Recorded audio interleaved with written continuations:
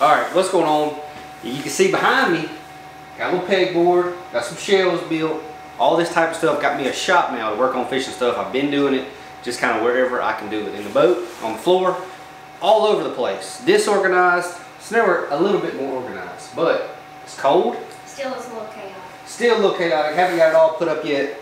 Ordered some more pegs for the pegboard, and that's going to be what helps me actually end up getting it organized. So right now, all that stuff up there has to be hung up eventually. But working on some stuff right now for, it's winter. You know, right now it's around Christmas time. Fish are in a very specific mood in this area. I've been fishing a ton lately. Not really a ton. I've been fishing a decent amount though. Just got back from Lake Lanier. Obviously they bite a certain type of way there. Up there for 3 days. Caught them pretty good. Caught a bunch of 3.5 pounders. Nothing real big, but just a ton of 3.5 pound spots in that place. And some good largemouth too. 3.5 pound largemouth are, you know, decently common in certain areas as well. But I didn't get you. Caught on live scoping most of them.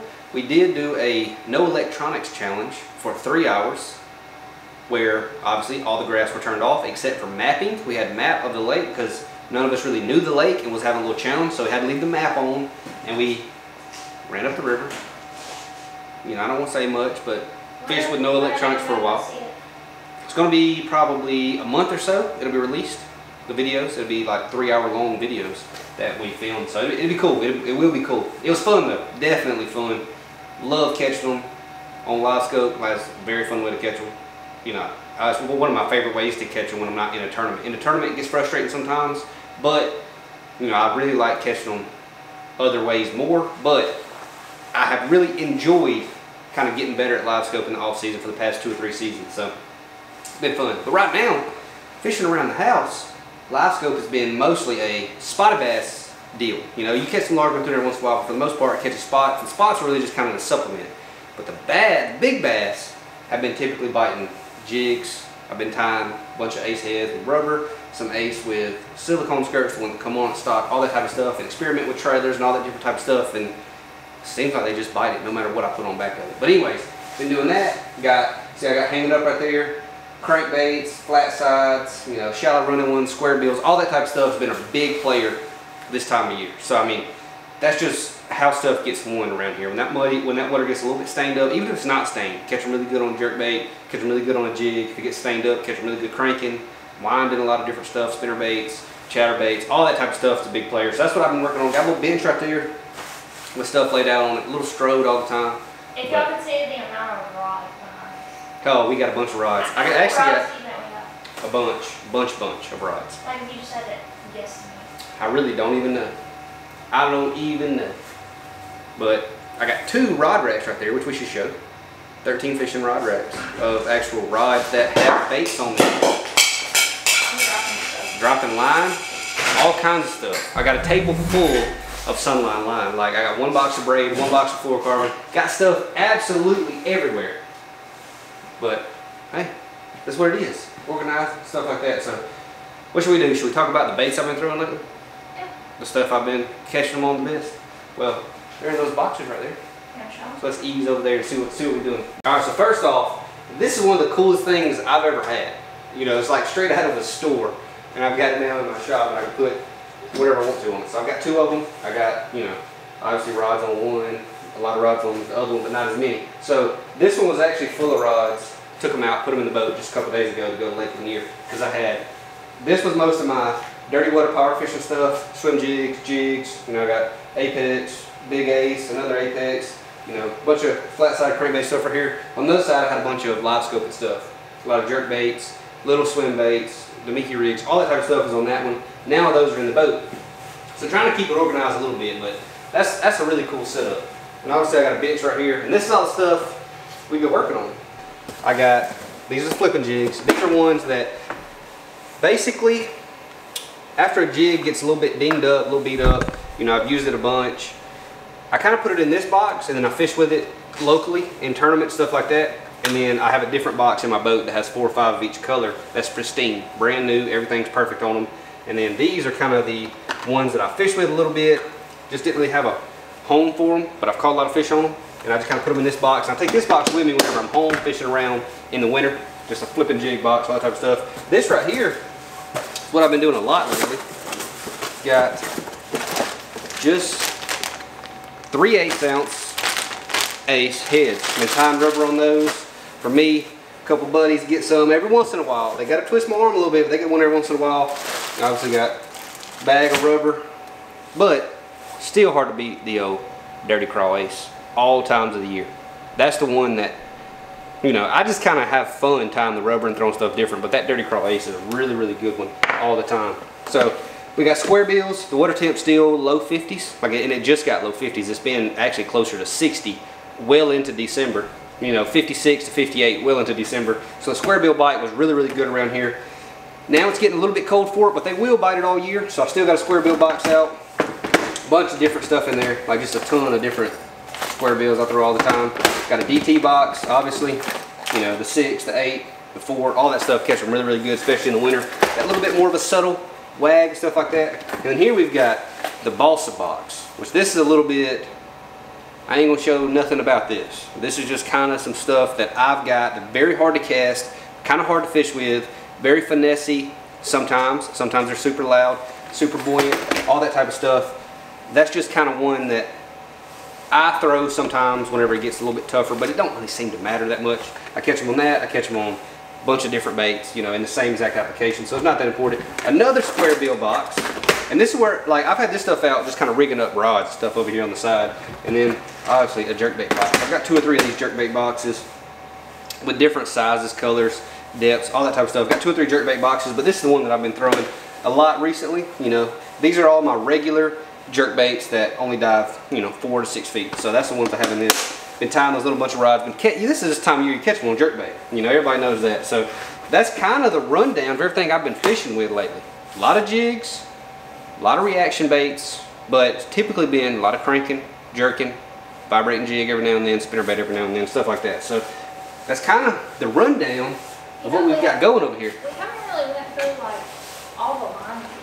I feel like we haven't been in depth. We haven't been in depth in line for a while. Yeah. We used to do it a lot more. Yeah. We should do that. Yeah. So actually, right here, I've got my trusty Sunline box. We'll move some of this stuff out of the way. Right here. So this is actually the box that I take with me traveling. I've got a tote full of, you know, backup line, and I take stuff with me traveling in this right here. So got a few different things in here. Obviously the line that I like the most is the shooter. This is any type of reaction baits, I'm going to use the shooter. Like, if I mean, did I say reaction baits? Any type of high impact baits, I'm going to use the shooter. Not really reaction baits, even though I throw the shooter on reaction baits when a lot of other pros don't. That's one of the main things I disagree with other pros on. I don't really disagree, I just do things a little bit differently, but it seems like the more I talk to other pros and become friends with them, and, you know, we talk fishing a little bit more, I do a lot of stuff different than a lot of people. So I mean, if the normal consensus is the right way to do things, seems like I do stuff wrong a lot, but it works most of the time. A lot of 20, a lot of 22, a lot of 25. I got some 10-pound shooter. This is what I use for leader material on spinning reels, spinning rods, whatever you want to call it. If I'm around brush, anything like that, I like that harder, more abrasion resistant line, a little bit more sensitive too, even though that's not a huge factor on that type of application, but I like the shooter for leader material on the spinning rod. I like it for flipping all the time. I never flip with a sniper, I only flip with shooter. I like it for vibrating jigs, spinner baits, everything. I haven't used the dough strike lately. Let's see if I got one in here. I've got one somewhere, I just tied it up. I might have used all of those on the spool. It's actually a Brett Height design line for vibrating jigs called dough strike, or dough strike, something like that. But it's actually a little more camouflage, got a little more stretch to it. So whenever they eat that vibrating jig, you really want to give those fish time to turn with it, or just make sure that they eat it good and they're going a different direction than facing you. So that's a really important thing whenever you're throwing a vibrating jigs, have a little more stretch, a little bit softer rod. But I have a problem with, if I use a softer rod, it's a little bit harder to skip the bait. So I want to use a decently fast action rod if I'm throwing around docks, and then I'll use a line with a little more stretch and actually kind of give me, kind of just play it where I got a little more give one way or another. So this is some of my light line cranking stuff. This is the FC Sniper. I've got some 7-pound, some 8-pound, 2 things of 8-pound. You know, throwing super light baits like the balsa baits, the shad wraps, all that type of baits that are very, very difficult to cast, the small little crankbaits that they bite in the winter where it's hard to cast them further than 50 or 60 feet. That sniper line really seems to cast a whole lot better. It's a lot more manageable. It's a lot more supple. It isn't quite as rigid and hard as the shooter. The shooter is a very dense, rigid line. Like, it doesn't have a lot of play in it. The sniper really casts well, super easy. It kind of has more of a mono-y feel to it, where it's super, you know, bendy, and that's kind of just manageable is the best way to, you know, explain it. But I use that typically only for baits that are really hard to cast. You know, like I'm throwing small little jerkbait or something like that. Just seems like you can cast that sniper a little bit better. But the shooter is what I'm gonna trust day in and day out. But it's a very, very expensive line, and I understand. So basically in here we've got a bunch of different types of shooters, and then a couple different types of snipers. So I do have, I mean, I've got shooter from 8, I got 7, 8, 9, 10, 12, 14, 16, 18, 20, 22, 25. I've even got 30 in here, which is too big. I've actually only used it to tie bait keepers on flipping hooks. You know, like you've seen the fluorocarbon bait keepers, I've used that to tie it on actually flipping hooks. Only thing I've ever used 30 for, because it's too big for anything that I use. So a lot of this stuff is pretty simple. You know, if I want to be able to have ease of casting, I use a sniper. It's going to be something low impact. Shooter is always, for anything that's impact, grinding on rocks, brush piles, anything like that, it's always, always, always going to be shooter. So that's how I kind of break it down. But I am very, very particular about kind of the line size that I use. I like to scale everything properly for the bait that I'm using, because line is one of the things that can really hurt the action of your bait.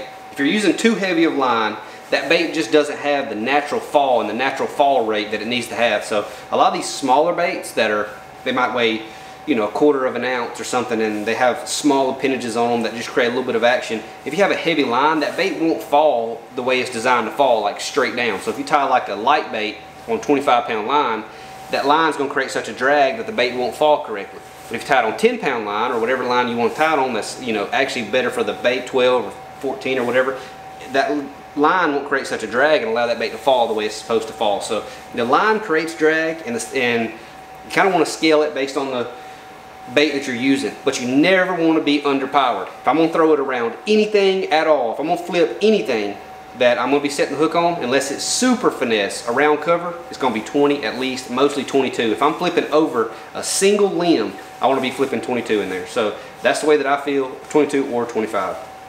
But, you know, floating docks, all that type of stuff, you can get down 12, 10, 14, all that type of stuff, because there's nothing you're really going over. Until you luckily find a dock cable under there somewhere and you break one off on 12-pound line. But, hey, a lot of times that's going to happen no matter what line you're using if they rub down that dock cable the wrong way. So that's also extremely important when you're throwing jerkbaits, especially some of the smaller jerkbaits, or some of the jerkbaits like a regular 110 that has a smaller bill on it. It seems like when you're using like a +1 style jerkbait, that bill's big and the action is just kind of going to be what it is. You can get away with going to a 12 or 14, and it seems, this is just my personal opinion, it seems like it still has relatively close action.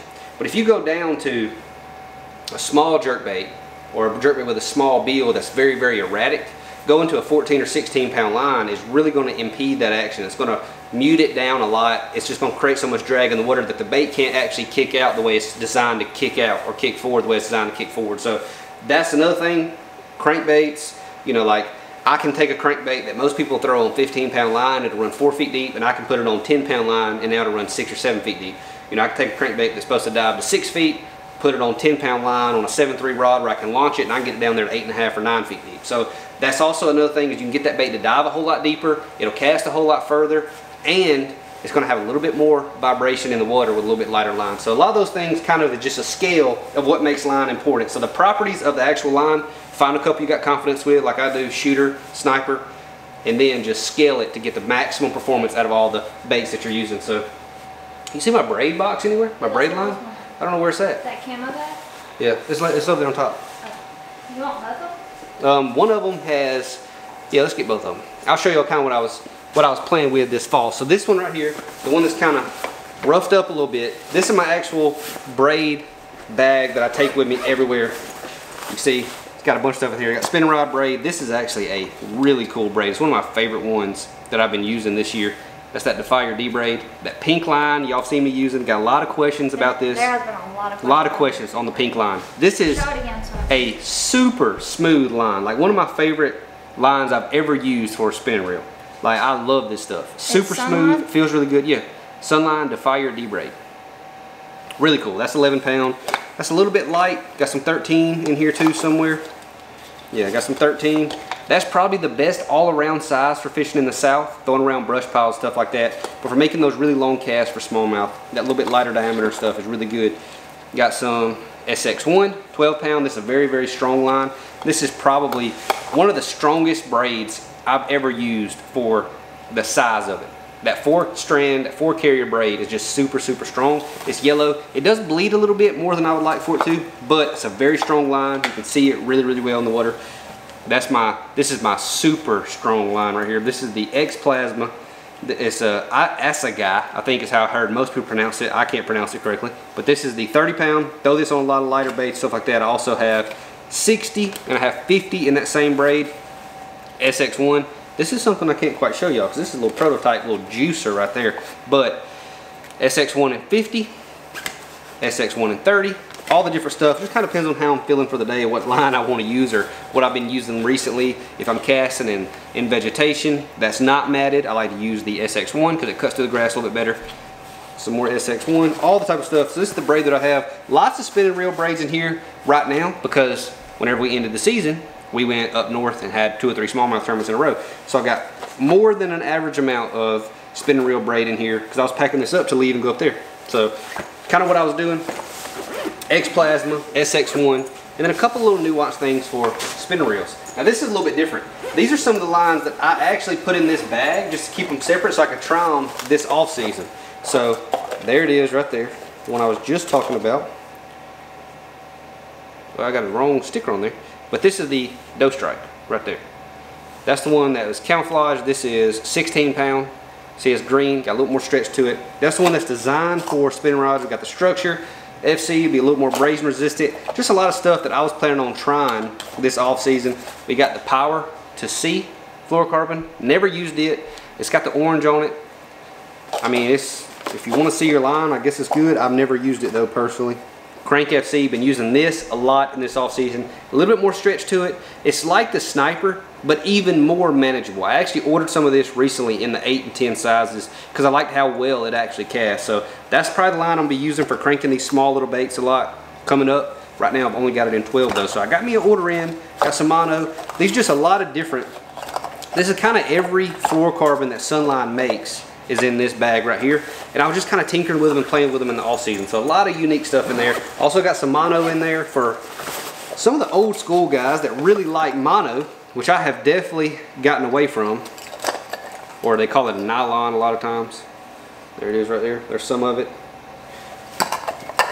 Haven't used it at all in the off season. I was planning on it some more. Sunline Supernatural, just kind of their base level monofilament. So just a lot of stuff in there that I was planning on tinkering with in the off season, and I did play with a lot of it, you know, and keep going back to, I just got so much confidence in the shooter. That's what I want to use for almost everything. So that's kind of the... That's a lot of line information, I feel like. Maybe. Pretty good. Well, I was just going through it. You know, that's kind of what I've been tinkering with a lot recently. Got Boo Koodles though, the shooter and the sniper, because that's my bread and butter right there. That's what I want. Mainly the shooter though, like I said. So that's kind of what we're working on in the shop. You know, lots of crankbaits, jigs, jerkbaits, that kind of stuff. What else we got? We were working on. Let's see. Frogs. We got 3 or 4 frog boxes. I ain't gonna bite that in December probably. No, it probably won't bite that. We got... Right now, Kyle cannot go fishing without turning his lights down. Yeah, right now. It's like a problem, actually. Last year or 2 years ago, a couple years ago when I first got it, I committed in the off season to, I got to get good with it, you know, because it was, you know, it ain't been prominent for that long. So a couple years ago, I committed in the off season that I had a couple techniques I wanted to get good at, and it worked. I weighed in some big fish in some big moments this year on a couple of those techniques, and then I also want to get really good at live scope, and it worked. I think my 2 best finishes this year, I caught every single one of my fish on live scope on one of them. The classic was all live probably scope. half of them. Well, probably half or so in the classic were on live scope. At least the first 2 days, it was at least half. Caught some on live scope. I caught some. Going into the last day, I only weighed in 1 or 2 on live scope on the last day. But the first 2 days, I had to weigh in half the fish or so on live scope. So a lot of the fish I caught there was live scope. A lot of fish throughout the year I caught was on live scope. And obviously, I don't really like fishing that way. It's not as fun to me, but don't let him lie. He loves it. no, it's just like I want to be better at fishing. I want to get better at fishing. I want to figure out a way to improve, and it feels like to me that's the best way for me to improve right now is live scope. Like I would be happy if nobody was allowed to use it. I would be completely fine with that. I don't want to use it. I don't really like doing it that much, but it's the best way for me to improve at the moment is to keep getting better at live scope, because there's nobody that has a 100% understanding of it right now. Even, you know, the best in the world at it. You know, Jacob Wheeler has been winning a ton on live scope, and he still has a lot to learn on live scope. And if you ask him, he would tell you that. You know, so I mean, and I'm not. He's the best at it, and there's still a ways to go. So I feel like for me, that's the best way for me to improve. And in the off season, I want to improve. So I've been committed a lot for the last 2 or 3 years to getting better at that exact thing. And now I feel like I have a lot of confidence to catch them on it. So do a lot of other pros. So the gap is actually narrowing down. But for me, I like improving, and that's the best way for me to improve. So that's why I've been using it so much in the off season. So it's also really fun to watch your bait go down and them bite it. Yeah, watch them all just swarm up to it. Like whenever they'll be in 40 feet, and when your bait gets down to about 25, they'll start looking up off the bottom, and then there'll be one of them come up, and then one of them come from below him, and then like 6 of them come up. It's and one of them's gonna get it. It's never the first one that comes up to it that bites. Never, almost never. Yep. It does give you a lot of information, even if they don't bite and you're catching them on live scope. It gives you a lot of information on how they're biting or how they're reacting. How they react to it. And I've seen times where I throw a swim bait in there, and they'll follow it, and then they'll bite it, but I won't hook them. And then I've actually reeled the swim bait in, threw a Damiki out there, and catch them on it. And the exact opposite. Throwing Damiki out there, they'll bite it, won't catch it.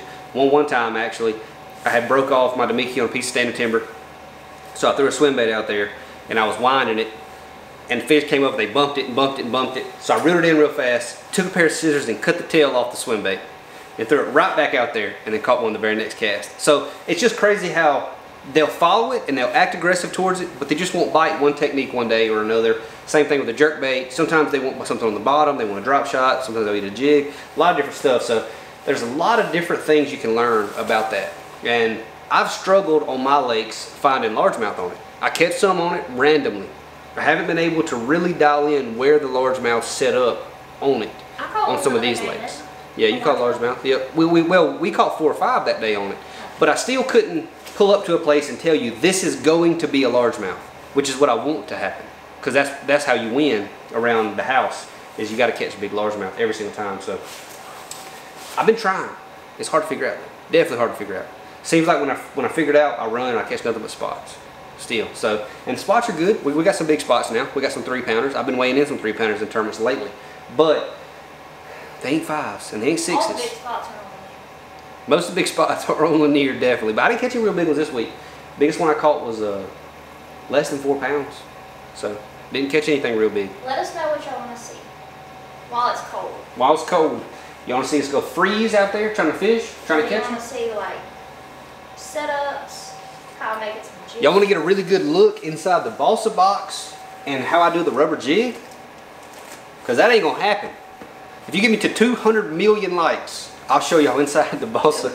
200 million infinity likes. I'll show y'all inside this box, and I'll show you how I tie a rubber jig. But for real, the rubber doesn't matter. I've broke them off. I broke the jig off, tie on a different one that's silicone, and then still catch them. It really doesn't matter. Just kind of something I like tinkering with, because I've always been a tinkerer. You know, I like helping have input on rods, baits, reels, everything. I like to have my input in stuff just because I like playing with stuff and I think about it all the time.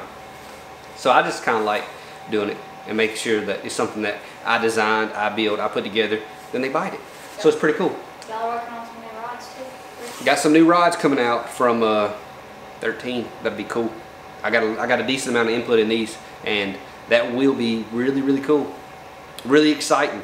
I've had them for a little while now. We're still in the testing phase, but they'll be good. They will definitely be good. Let us know what y'all want to see. So, we done going through the shop, Hunter? Yeah. That's a lot of boxes over here on the shelves. Bunch of stuff. It looks a little mixed match. I don't really like how the boxes on. Yeah, they're green boxes and blue boxes. I was trying to organize it based on what was in the boxes, and then I found another tote full of boxes. So I was like, we just filled it in the space that was left. So it wasn't the optimal thing. I got to go back I through would it. get out here and organize it, but then I would have you every single day, like, Hunter, where's this? Yeah. Hunter, where's this? Yeah. Kyle asked me where stuff is, like, 30 times a day. Yeah. If you didn't move it, I wouldn't have to. But they, I got to put all this other stuff in boxes, and then we'll get it organized. It won't take long. It won't take long at all. Got to give me some pegs for the pegboard. It'll be good. So, I guess me and Hunter's about to go fishing. Also, if you're not subscribed, please subscribe to the channel. Yeah. Go ahead and subscribe. Ain't gonna hurt nothing. It'll just help us. Help me, help Hunter. Give us some motivation to keep filming. Sorry I've been gone for 2 weeks. How long since we posted? 3 weeks. We ain't posted a video in 3 weeks, but been busy. Been doing a lot of stuff recently. It's almost Christmas. About to ramp it back up though and go Merry fishing. Christmas. I think we're gonna post another one before Christmas though. You think so? Cool with me? But Merry Christmas if we don't. Yep. Merry Christmas to everybody. I'm about to start building some jigs.